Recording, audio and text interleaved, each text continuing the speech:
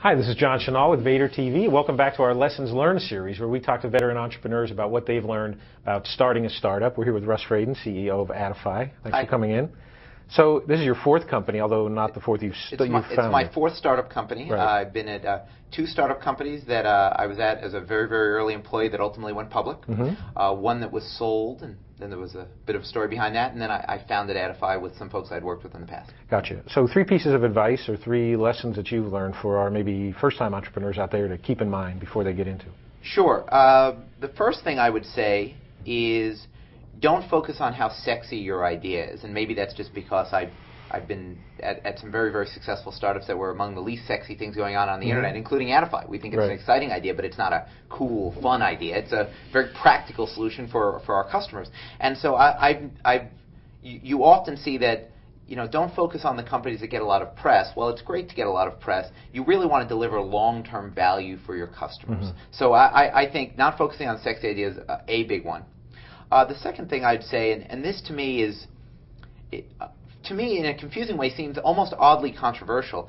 I'm a huge fan of VCs, and I'm a huge fan of raising more money than you need. Mm-hmm. If your goal is to flip your company in a year, then obviously raise some angel money, raise as little as possible and things like that. But fundamentally, if you're building a very interesting long-term value business, those do require cash, and that's okay. Right. And so you have to be careful which VCs you raise money from. There are some great VCs, and there are some VCs that are giant assholes. Right. It's just a fact. But if you can raise money from quality VCs, they're wonderful. Angel investors are great, but they think an idea is sexy today, and 6 months from now they're busy or they're preoccupied. The nice thing about VCs is, they are professionally paid to help you succeed. And so I've had a series of very positive and very negative experiences with VCs over my career, but I'm a huge fan of the idea of raising more money sooner from VCs. I think entrepreneurs can focus way too much on A, how sexy their idea is, and B, how much control they have over their company, where who cares if you have control of a sinking ship? Yeah, what you really want is to build, again, long-term value. And the third thing I'd say, honestly, is,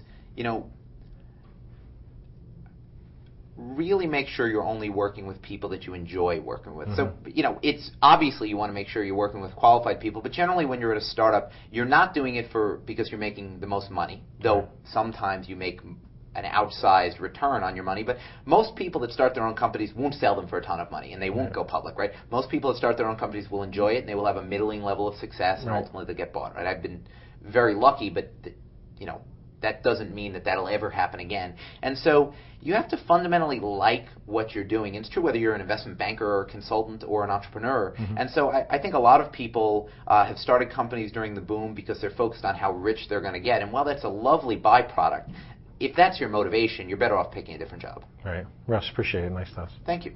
Speaking today with Russ Fradin, CEO of Adify. For Vader TV, this is John Chenal.